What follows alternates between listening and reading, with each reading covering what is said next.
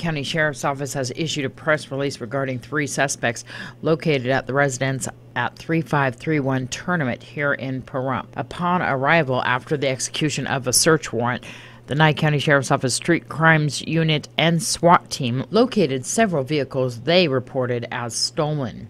They also located burglary tools, drug paraphernalia, and drugs, being methamphetamine. All were taken into custody for various drug-related charges and possession of stolen vehicle, including owning and operating a chop shop. The 3 arrested were 62-year-old Vicky Bevel, 59-year-old Randy Bevel, an unknown age female by the name of Janet DeVera. They were transported to Nye County Sheriff's Office Detention Center. This is Deanna O'Donnell for News 46.